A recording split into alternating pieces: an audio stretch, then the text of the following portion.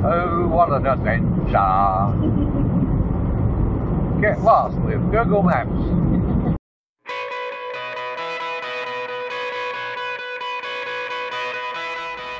Afternoon. Yes, it's meant to be raining later. Alright, so we're just out here charging the battery off this lithium charger, and it's charging all of the batteries in here, which haven't been done for months anyway. Let's just go in here and look quickly.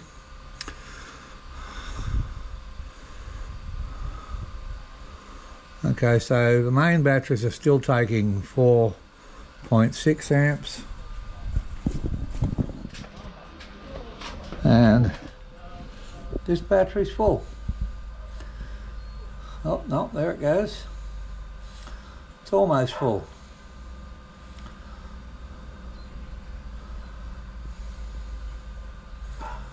Marvellous. Alright, now I did say I would try and explain the wiring of this switch a bit better, and fuse sizes and stuff. So, okay, what I have is, I have one of these standard switches that's not fused, and to fuse this I might get my wife to come and hold the camera so you can actually see what I'm doing, if she doesn't mind. Can you hold the camera with that in focus there? Hold this bit. Now with the other unit, you can see they've all got this joining wire, okay, between each separate one. With the other unit, just simply cut that there and put a fuse in between. But as I'm going to be using a fuse bar, so what I'm going to do is simply go in, I'll tape that up later,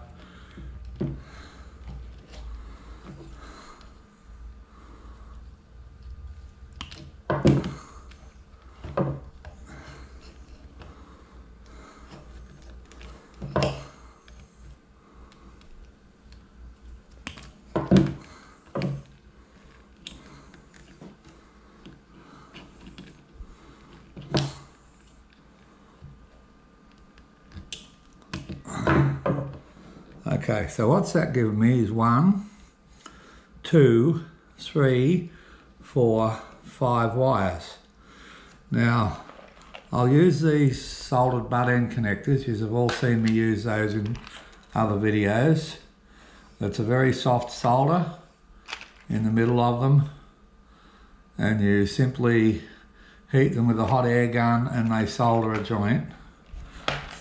And I'll be putting a soldered wire joint on each one of these wires, and that will individually fuse each one of these switches. And the base of the switch, that is where I will put, say, the lights, pump, whatever on here, okay? The UV light, which is 45 watts, okay? So you know the wattage of these things over here on my calculator, love. Now to work out the amps, like the UV sterilization light on the filter is 45 watts. So I'll put in 45, and then I'll go 45 divided by the nominal voltage, which is 12.7 equals, and that's 3.54 amps. Okay, that's what that is going to draw. Now, because it's a light, that is exactly what it will draw.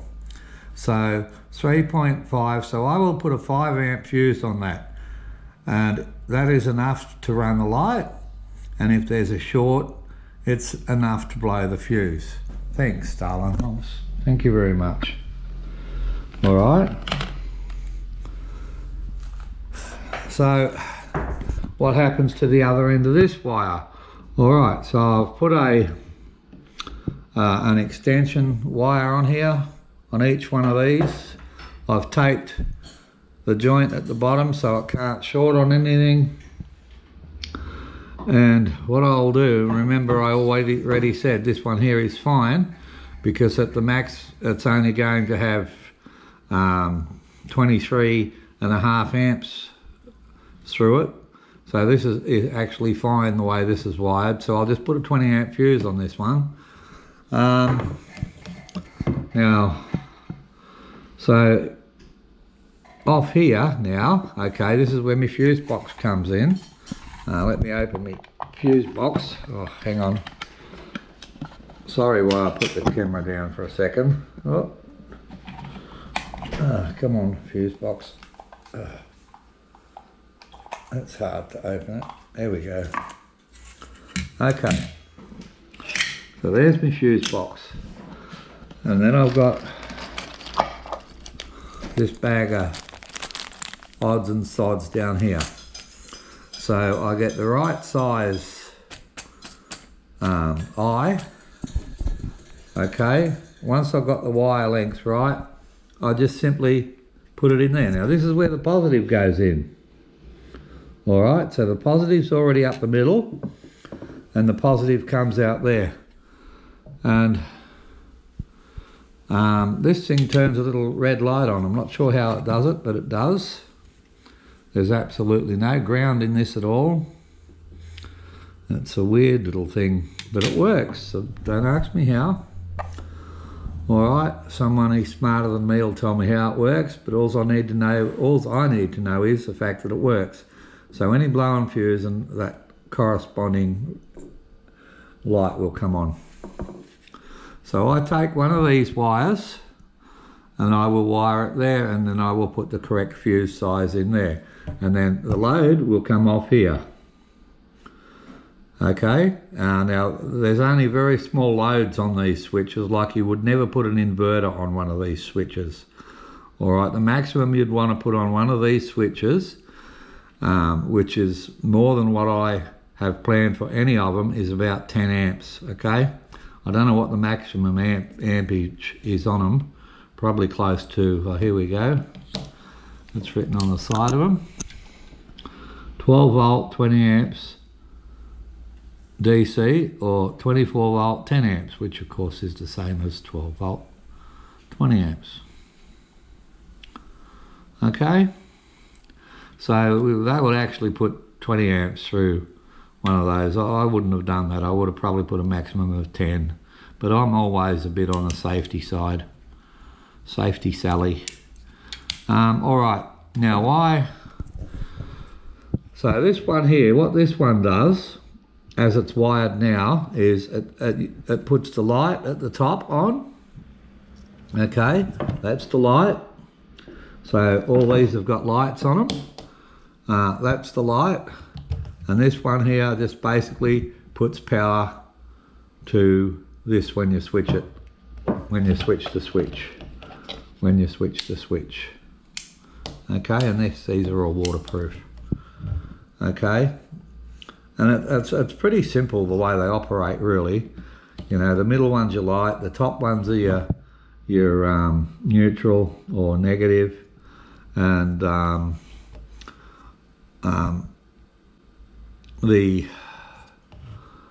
this one here is your power. All right, so I hope that explains it. You know, it's I've got to pull these apart and tape these ends now, but that's how I do it. For the low amperage I'm going to be running, the actual I wouldn't need to do it to the neutral line, the negative line, I should say. We're talking DC here, just the positive line. But if you're running bigger loads, then obviously you would do what I did here to the negative line and run them all to the ground. And that way, you know, you're not running all this current just through over and over and over and over, you know, because they do get hot if you pull too much through them. But I won't be, so I won't be doing that with this one, okay? I won't be cutting that negative line the same way I did the positive line and run on those separate. If I was running bigger loads, I would. Okay, how you wire it is 100% up to you. This is how I wire it. It's not a how-to video, it's explaining how I do it. Okay, and working out your amperages is easy, and all DC wire you buy has got its load and lengths on it, and then you can work out exactly what millimetre wire you should be using, or gauge if you're still in the imperial. Alright, that's video 2 on this subject. Keep safe everyone. Bye for now.